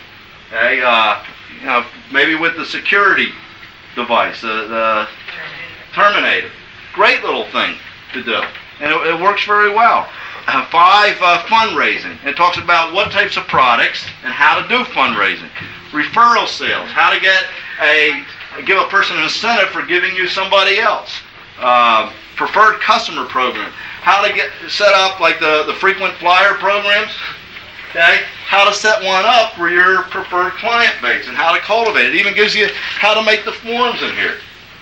Okay, counter displays, booths at flea markets, bazaars, fairs, yard sales, trade shows, special events. And 11 direct mails, and how to get a warm list, how to use it, how to design the mailing for the list. Now, each product area may have 2 or 3 merchandising methods that will work with it. So all we need to do is get the person to buy the kit, specialize in a product, use the product, then they get product knowledge and the benefits, the special features, price justification, so they can tell the story. Then all we have to do is match it with the merchandising technique. The merchandising technique creates exposure. If you have exposure to the product, so many people are going to want the product. If they want it, they take the order. Okay? None of this can happen unless you teach them the retailing method in here, basic 5. Right? Unless you get them to identify what they're selling, get them to get a case of it, use it, and then match up for them the merchandising method that they're going to use to expose that product. Each person in the group needs that, don't they? Then what happens? You're just not selling $200 applications where people are coming in. There's now a focus on that product turning over, and they know how to do it. Plus, they have all the other products, so when someone wants a water filter, they're going to say, I can get you a water filter. When someone wants some jewelry, say, you ought to look at my jewelry. They're not out selling that stuff. They're taking orders. They're selling out of the store that they're the expert in. And once they become an expert in one store with knowing the benefits and special features of the product, price justification, how to overcome objections, they can move on to the second store if they like. But you should not let anyone go on into business unless they have bought a case of a particular type of product, started using it, identified the merchandising methods, and start selling the product. They'll amaze themselves. I got a guy who's a multi-millionaire. He went out and sold a large rug manufacturing facility. Okay, then went into infomercials. Okay, now this guy doesn't need to go out selling. He, in the beginning, laughed at the business. You know, I said, Marty, he's just making deals. Okay, well, he started playing around with the Body Mate bar, passing it out. People came back and ordered it. Well, he was absolutely flabbergasted. He said, this is unbelievable. Okay, somebody came back because his wife had a nail bonding kit and ordered the nail bonding kit. All of a sudden, here's this guy that, you know, is worth millions, okay, and thought that this was a party plan, silly-dilly thing, saying the tremendous potential of it, not only that we can make a lot of money by getting in, but there's a base of reordering if we duplicate this process. And that income is added to, so that 327,000, if we follow your marketing plan, with our people and everything, this money, that these bonus volume, I guess is what you call it, that's an addition That's to on the top of it. 327,000. Right. It builds on top of it, correct. And what it does is it creates a constant flow of it so it doesn't go away. In other words, next year, just suppose you put 1,000 people in your organization in a year. Do you want to have to keep putting another 1,000 people in? No. You like to be able to retire. Okay? If everybody's selling product, you don't have to worry about it. Does that make sense? And we have customers. Okay, the fourth thing is recruiting. Okay, and again, I mean, each one of these areas you can hold a whole seminar on. Okay, the way I see the business is kind of like a funnel, and we put people in at the top of the funnel, and we have no way of knowing if they're going to be right for the business. My notion is people that seem right quite often aren't. People that you think are going to do it don't, and people who you think aren't going to do it. How many people have experienced that? You just can't play God with them. So to me, it's simply a numbers game. I'm very, very callous. I just go through them. I don't care what they say. I have what I call a no quotient. Okay? The higher my no quotient, the closer I am to success. Okay? The more no's I can get, I know I'm closer to a yes because it's all probability. If you go to the casino and roll the craps but never lose your money, but just keep rolling and only get paid when you win, wouldn't it be wonderful? That's what we have here. Man, you can roll and roll and roll and roll and roll, but your chips never go away. Does everyone understand that? Okay? You just have to have enough numbers. Some will be positive, and some will be negative, and some will give referrals. Now, the way I look at the business, I don't care if anyone does it. All I know is this. Every single person I talk to knows someone who would do it. This is big. This is a biggie. Everybody that I talk to, I am not even interested in them doing it. I've conditioned myself to do this. I want to know who they know that would do it. Okay? I'm always trying to get the guy out of Ray or Dennis or whoever I'm working with or talking to who would do it. Now, first of all, if I get that person in and going, they're in anyway. Okay? But if each one of you took the people that you know and got 5 people that they knew from them that you could work with so they didn't mess it up, you'd have 50 people to work with rather than 10, and you'd be a lot more likely to succeed. And those 50, I don't care if they do it either. All I want to know is who do they know, because I know everybody knows one executive coordinator. So I'm always working to get the good person out of you rather than get you. Does that make sense? Yeah, guys, I really don't have time to do this. Well, I know you don't have time to do it. You know, but one thing that you do have is credibility. People listen to you, and it takes 3 things to make this thing go. A good company, a powerful marketing plan that people can make money with good products, and someone who knows what to do. Now, I know what to do, and I know that you don't have the time, okay? But we could work out a mutualization where if you could identify some of the right people, and they were interested, okay, we'd work out something where you got compensated. All I want you to do is sit down and help me run it up the flagpole in front of some people. And what am I doing? Okay? He'll be in anyway if the 2 people get in. I could care less of it. I don't spend my time trying to convince people to do it. But I want to keep the funnel filled. The fastest way to keep the funnel filled is to get everybody to lead to some people real quick for me to talk to test market it. The guy says, I don't know if I can do this. Say, let's test market it. Just run it up the flagpole in front of some people, see if they salute it. If they do, then you have no reason not to get in. I have no reason to take you on, but I'll tell you the truth. At this point, I don't know if I want to take you on because I don't know if you'll do what it takes. Okay? But I know it's worth test marketing, and that way I can tell if you're coachable, and if it'll work, okay? And you'll get to see if the business does work. All I want them to do is lead to the right people to me. I mean, I find the fastest way to recruit is through other people, for you. I don't care if he gets into. He led me to someone who would. Is this making any sense? Yeah, Big focus on it for me, I'll tell you. Okay, so it's a funnel. Now what happens is the people who are going to get in, okay, and the people who commit, and the people who become executive coordinators pop out the bottom. So many will get in, so many will commit, and so many will become executive coordinators, start popping out the bottom. I just keep pouring them in the funnel. Yes. Okay, I spend all my time on more. And I don't play God, and I don't play psychologist or psychiatrist with people. I let water seek its own level. Okay? I used to do a demonstration. Wish I had it here today. I have a big jar. Dennis, you need to get one of these. Big jar of beans. And inside the jar are 6 walnuts. You can't see them, though. And I said, I'm going to explain to you how to build the business. I take the jar and just start shaking it. After about 20 shakes, there's 6 nuts sitting up at the top. Of course, the moral is the biggest nuts always make it. Okay? But all you do is shake it up. What are we doing here today? We're just shaking it up, aren't we? There's nothing real profound here today. We're just shaking it up, and that's all you do. You shake it up, and the ones that are going to do it rise to the top. Okay? All you have to do is tie the knot when you get frustrated and commit to staying in long enough so the jar's shaking long enough so you find the right people. Make sense? Makes sense to me. Okay. Now, if we understand this, we need to understand the next thing. There should be no hesitation in talking to people about this business.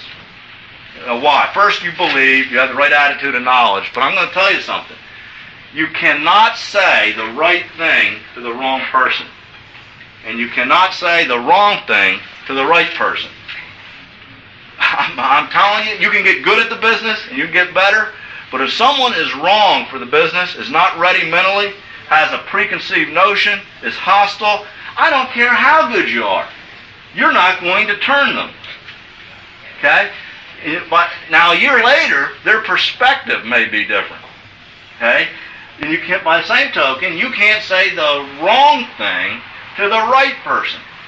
If the guy's curious or interested or looking, even though he may be negative on the front side, even though he may be a bull, what do you mean? Sounds like a pyramid to me. Anything he asks, you answer the question, he asks more. Well, how does that work? Why is it different? Before you know it, he gets in, and I know something about this plant. If they start working on the figures, and give it too much attention, they're in trouble. Because it's going to mess their mind up. That's what when we go out recruiting, we say we go out and wreck some people. We're going to mess their minds up. Okay? And that's all we do. We sit and talk, and the deeper they get in, the more questions they ask, the more of their little resistance that we overcome just by letting them walk into the trap. Okay? We got them. So what I'm trying to say is you can't say the wrong thing to the right person. So all you need is numbers. And if the person is wrong, you can't say the right thing. So quit blaming yourself. I mean, you're not that much better than myself or Dennis. We probably just talk to more people. Does that make any sense? Okay. So you got to talk. Now, there's only 3 things people can talk about. This is a tremendous realization. They can talk about, 1, what's happening. Well, think. Now, you go out on the golf course around here and talk to someone. You get in conversations all the time, don't you? Okay. What do people talk about? What's happening? Oh, nice day out today. Extra income. We got some extra income for you over here. Need to pay that way? Give a tape guy. Can't say the wrong thing to the right person. People talk about what's happening, or they talk about how rotten things are. Think about this real hard. Or they talk about what they wish they could have, the way they wish things were. I maintain that if a person talks about what's happening more than 3 to 5 minutes, they always end up talking about how rotten things are or the way they wish things were. Think about it. Test it out. Now, I can't help that they brought the business up. It's not my fault that the guy, wishes he could quit his job and go play golf every day because it's a nice day out. Geez, I used to feel the same way. I sure am glad I found something. Now it's up to him. He takes the next step. What's he doing? He's walking into the trap. What do you mean? So, you want to be interested? You got a good job. You like it. What are you talking about? Tell me about this. I've known you for 3 years. I said, I got to keep it a secret. I mean, it gets out, you'll mess it up.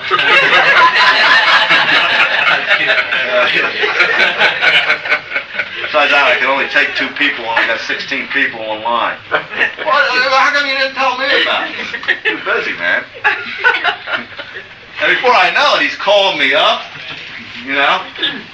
Well, what is it? Say, you really want to know, stop by my house tomorrow afternoon. Don't worry, I won't call you.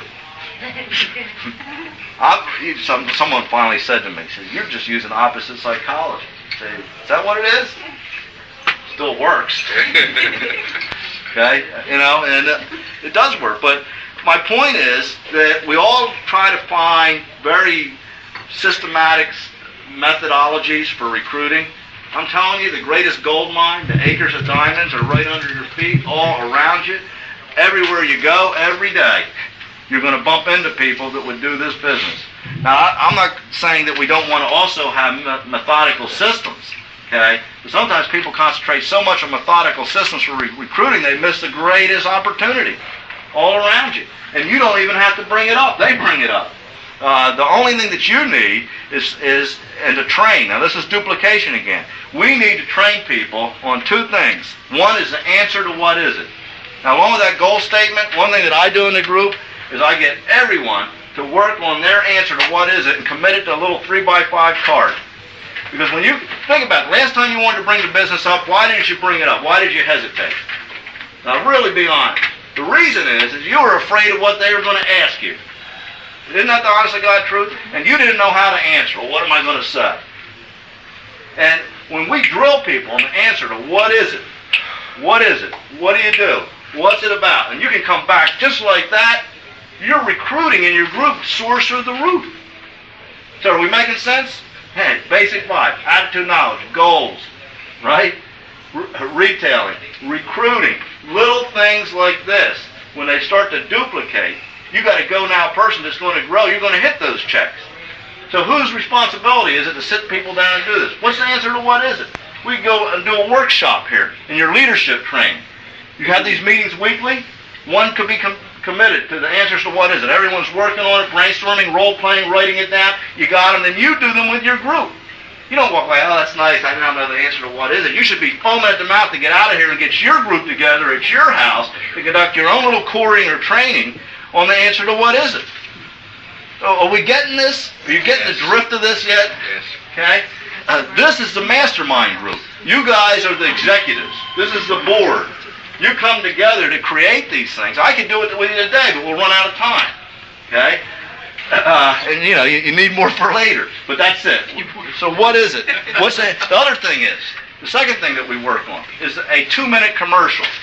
Okay? We tell everyone that you should have a 2-minute commercial. Can you tell me what you do? And we get everyone to come up in front of the room and do a 2-minute commercial. I recently become involved in a new venture that's just coming into the area. We like to equate it to what happened in the 40s, okay, in direct selling. In the 50s, franchising emerged. In the 60s and 70s, multi-level marketing emerged. In the 80s, infomercials emerged. This is the new market form. If I was to tell you about franchises in 1950, you'd have no idea what I was talking about. Okay? Today you do. If I told you about an infomercial in 1960, you'd have no idea what I'm talking about. We have identified the next marketing trend and market form in this country called binary business development centers. Okay? It's extremely powerful. It taps the power of direct sales, home shopping, discount buying, network marketing, franchising, and it eliminates their weaknesses. And we're looking for 2 key people to work in this area. We have a product brokerage company that identifies marketing trends. We use infomercials and a binary business development plan to merchandise the product on a mass scale. I just made that up as I went along, but you start doing this, I mean, you're rocking and rolling pretty soon. It's clicking, and you feel comfortable on your feet, but you got to drill your people. And then when they hear you saying it and teaching this, it gets in their subconscious. They start telling their people, and it starts to happen. But I don't believe in getting up in front of the room and giving you candid sources. So what does it come down to? It comes down to sources. We need sources to fill the funnel. Okay? The more sources you have, the better off you are. I teach people that we do not have a prospect list. What we work on is a possibility list. Who is a possibility for this business? If I can add 2 to 4 possibilities per day, I'm going to be in good shape, because things start happening when I write them down.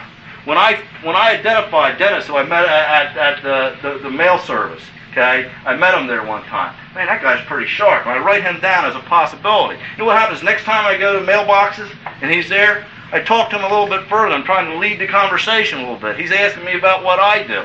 I don't tell him it. Next time I come in, I say, hey, Jim, how's that business doing? You won't believe it, Dennis. I mean, unbelievable. Got started this a month ago. I'm already getting checks for $1,500 a week. Well, what am I doing? I'm cultivating a possibility into a prospect. Okay, but I need the possibilities to get prospects. You want to be successful? Don't worry about who you're getting in, because you don't got anyone to get in. You'd have them in right now, right? You're all worried about, I ain't got nobody in. We're worried about it. Just worry about possibilities. We work on the possibilities, we get a prospect list. Out of the prospect list, and that's the guy who's responding, like I just went through with Dennis. He moves from the possibility list to the prospect list. This is management, folks. Daily, weekly. I do this all the time. Lawrence says I'm crazy with all my lists. List. Now, who I'm going to call back, who I'm calling next week, who I got to contact, who's a possibility, who's a prospect, my top 10 list, my top 10 targets in the downline. Who do I want to work with to generate more volume? This is what it's all about. It's management. It's not exclusive to this business.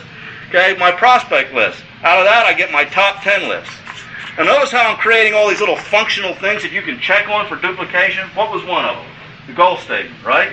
What was another one? They got tickets, so they're coming to the seminar, right? What they can do is, do they got a tape? Okay, another one was the answer to what is it on a card. Can't you sit down with your people and get that on a card? You tired of being frustrated? What's the difference between success and failure? An individual who succeeds does what the individual who fails doesn't do. If you go do it, where are you going to be? If you don't do it, where are you going to be? Top 10 list is another thing. When they come over to the house with the goal statement in their little book or whatever, I say, let me check your top 10 list and see who we can work on. I don't have it. You don't have it.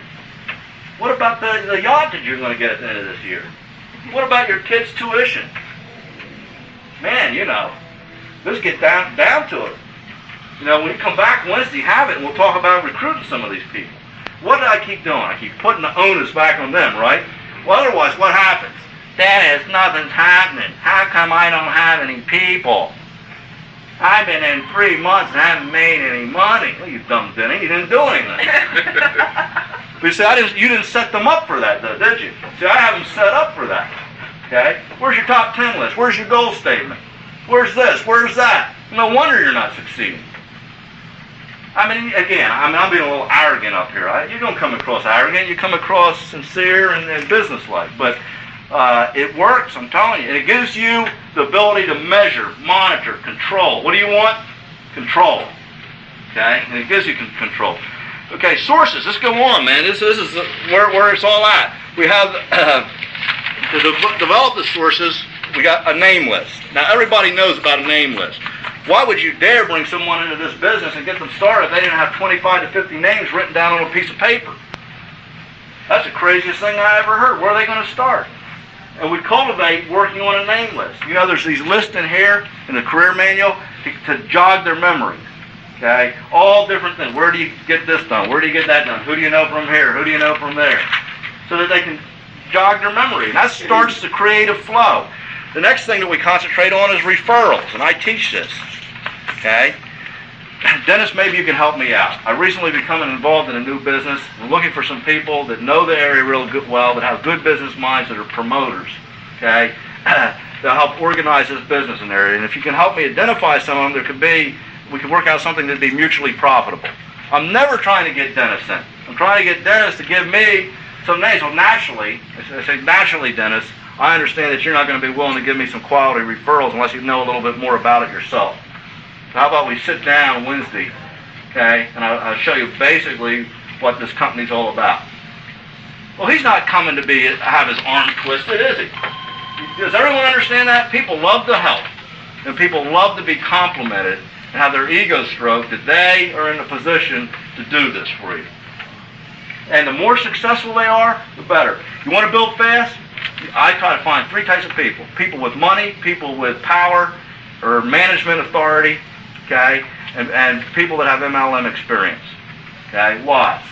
You can start at the bottom and get all the people who need it, and you got to take them through all this psychological development. No one will listen to them. The reason I start at the top is everybody will listen to them. The guy knows that he can get people in. That's not a question.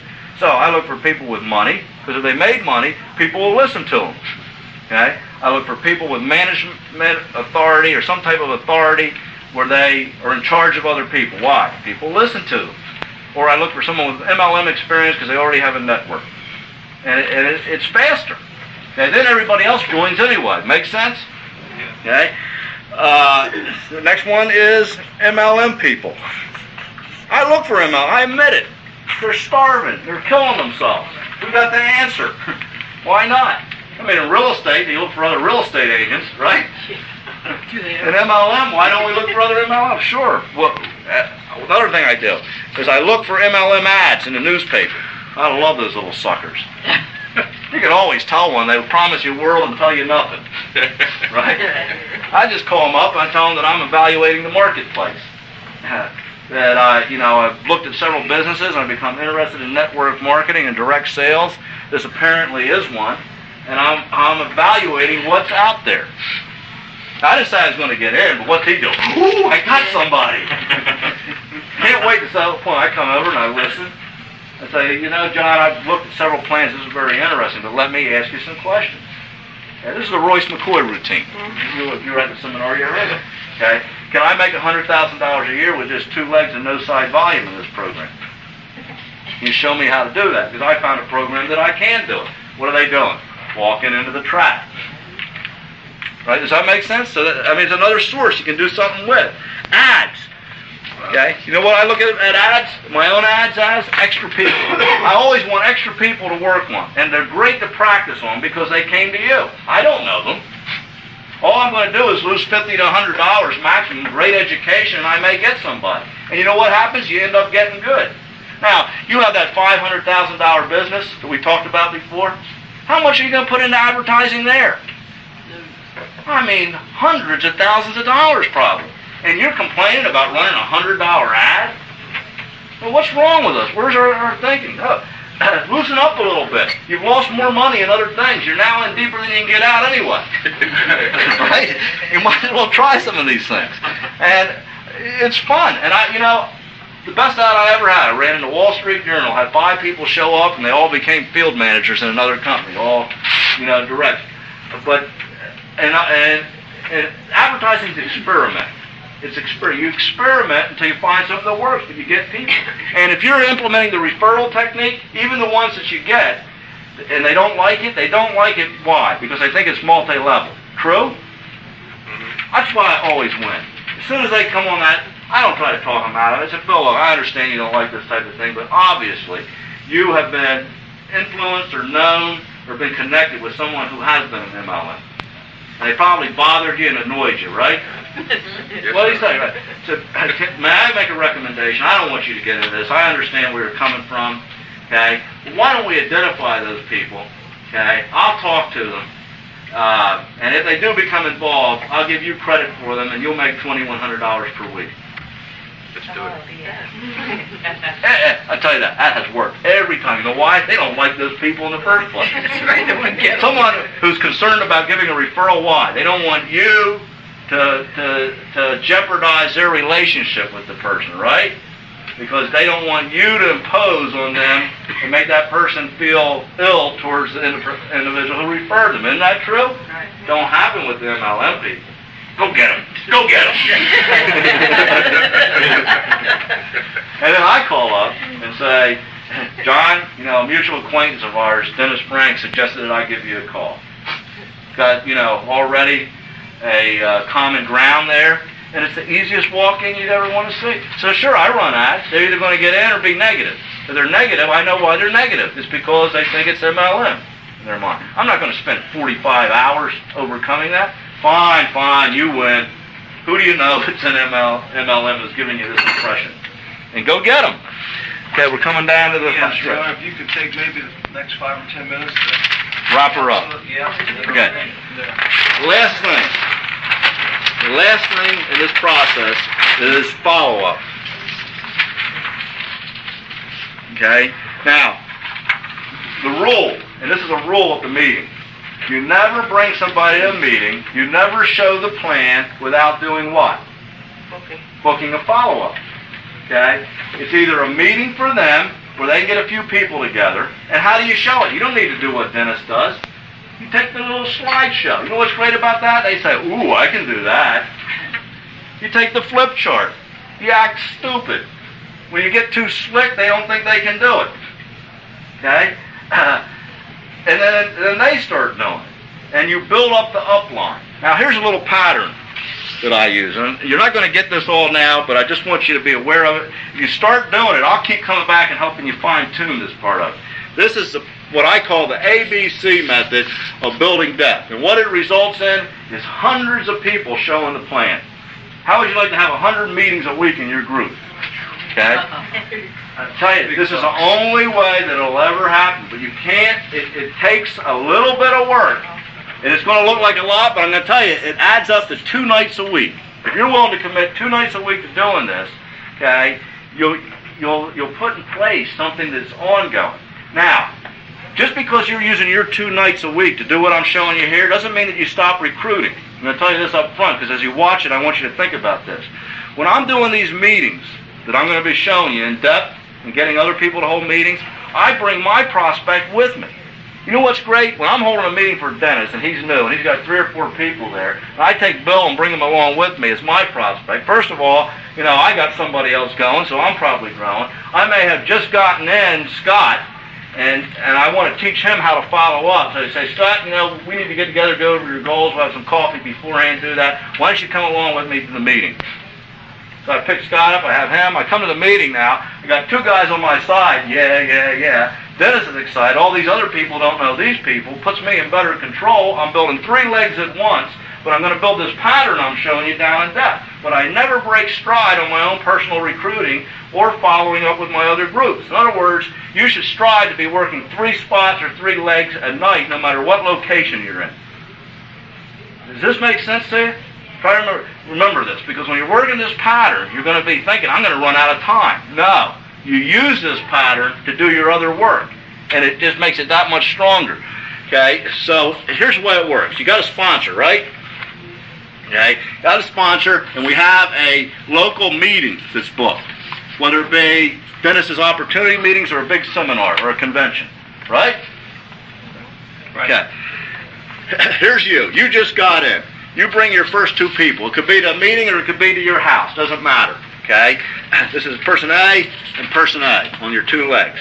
Okay, what happens is your sponsor with you books a follow-up with A at A's location. Okay, time-consuming, isn't it? But I have to give birth to this mechanism, and it'll take some time in the beginning. But I can bring somebody else with me to that follow-up if I want.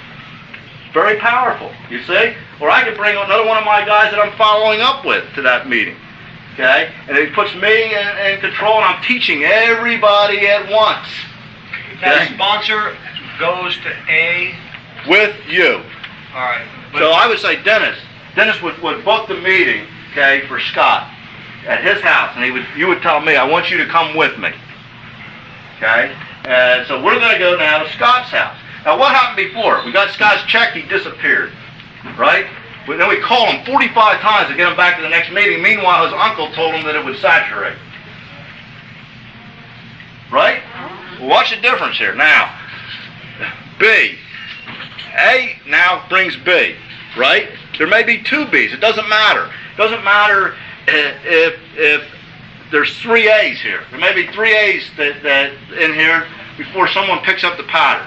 You understand what I mean? This is like a football play. When you draw a football play out, you score a touchdown every time if it worked the way it's supposed to work. Thing is, there's resistance, and everyone doesn't perform to expectation, right? But you make progress if you run the play right. You'll make 5 yards, 10 yards. Okay? All we want is first downs here. Okay? Now, when B comes, okay, now your sponsor is going to go to B's meeting with you and A. Okay, watch this now. When at B's meeting, your sponsor is going to go to C, and you're going to go with them. If A or B will come, they come. If they don't, they're not picking up the pattern. I don't worry about it. I'm going to be where the heat is, the action is. Okay, this is a first down. And when we get to here. Now, I have now seen the plan, been to follow up, a second meeting, a third meeting. You think I can click the slide projector or do the flip chart now? Okay. Dennis now leaves me alone. He's done his job. And he's doing the same thing down this side. Now, if you have a current organization, you can start this pattern anywhere down in your two legs. Okay? And remember, I'm not limiting my other activity. I'm bringing people with me to the meetings. I'm doing new recruiting. I'm doing follow-up. But they got to come with me. I mess their minds up royally. You work this guy against this guy. I mean, when you get good at this, it just blows them away. Okay, now, I wish I could be back out here every night. This is... Okay, now, and if anything goes wrong, I don't worry. I just pick up the pattern where I can pick it up. Now, watch this very carefully. I now, under Dennis's instructions, booked the meeting with A1, the next level. I'm going to do this ABC pattern all over again. Who do you think is coming with me? Okay? C comes with me, B may come with me, and A may come with me. Whoever is picking up the pattern. Okay? Because if A was doing this with C, then A's coming down here to become me on this level. You follow? Right now, I've taken over what Dennis has taken over on this level. Soon A, B, or C, one of the three, is going to take it over on the next level. Everyone with me? Okay, now watch. I come down then, we book it with B1, and A1 comes with us, okay? And so does A, B, C, or all of them. They all don't. But see, what's going to happen is there's going to be other legs coming off of here, so they're going to have to start splitting up. But the pattern's the same. Everyone follow that? It'll just come naturally to you if you understand one leg. In other words, if this starts off here, naturally B may be going down here and A may be going down here and C with you. But the idea is whoever is available comes to the next meeting. I book the meeting. He don't know how to book the meeting. Okay? And I tell him to come with me. So we work this 3 times. Okay? Then, on this level, A2, B2, C2, okay, this guy here, A, is now going to each of the meetings with A1, B1, C1. Does that make sense? The person at this level took over what I was doing on this level that Dennis was doing on this level. Does everyone see how the pattern duplicates and repeats? Now, what does Dennis do? At every meeting, we talk about the upline. Okay? I want you to know that we have the strongest line of leadership in the company. We have the most powerful people behind us. We got Ray Schultz, my upline. Dennis Franks is his upline. You know, with Alpha Energy Group, da-da-da-da-da-da-da. These guys have done this in their life, da-da-da-da-da-da. They're gods. Now, what Dennis does is once a month, month 1, month 2, watch, this is week 1, week 2, week 3. You're doing a meeting here and here. Okay? Everyone with that? That's 2 nights, right? There's one other night every 2 weeks, the meeting. What are we doing? We're selling tickets at all these meetings, aren't we?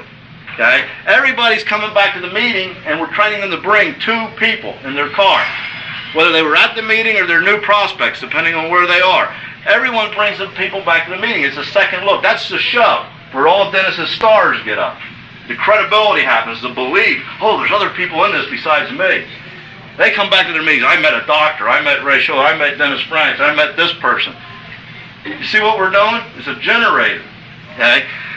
But if you just wait for all these people to bring people back to this meeting, nothing's ever going to happen, and everyone's going to depend on you to do all the work. Here in the pattern, they're picking up the work. But now, Dennis comes back in for me. In the next month, see, there's week 1, 2, 3. Actually, there's 4 weeks per month. I do know that. But you're going to miss a week. Okay? Second month, 1, 2, 3. Okay? He comes back in the hottest spot on this level. There's going to be some action starting. Maybe they're starting to have their little hotel meeting. the star comes back in and does the magic show. But what's he doing? He's getting down in depth. Okay? The next month, he comes down on the hottest spot on the 3rd level.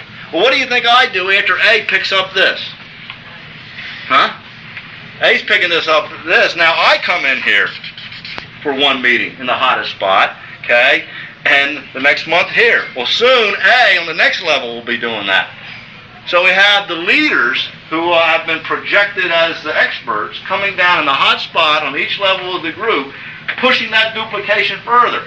Then, if they go to this meeting, they get to go to the leadership meeting. If they met certain criteria, we tell them about being a leader. And this is where we train them on starting to duplicate this same process. Okay? The second look is being pushed throughout this whole thing. Bring 2 people to the meeting. When you get to the door, you compliment them if they got their 2 people. How many people brought 2 people tonight? See? And we reward them. And you guys, even though you got to get Aunt Sally and your mother-in-law to come with you. Watch it. All right. Took me out of my calm life to do this. Because he's a leader, right? You had to make me a leader again. But even if you got to pay somebody to come with you, you need to, by example, show your group that you brought 2 people there. That everybody's bringing 2 people. So you always show up with 2 people at the meeting, and we train them all to do that. Now, we're all done, but the point is simply this. We teach people then, through the leadership training like we did here, to do the same thing. What does that mean? They go back and they teach their people attitude and knowledge, goals, retail, prospecting, okay, and the follow-up and the follow-up pattern, okay? And we evaluate each month who's go now, who's stable, who's waiting. If they're not doing the pattern, they're not doing the basic 5, they're not go now. I need what? More new people. Concentrate on new people, plug them into the system so that they don't die on the vine, okay? And I keep going. And we keep moving down in depth to find new spots to do the same thing. And now you got a generator that builds for the long term. That's how it's done. That's how I did it anyway.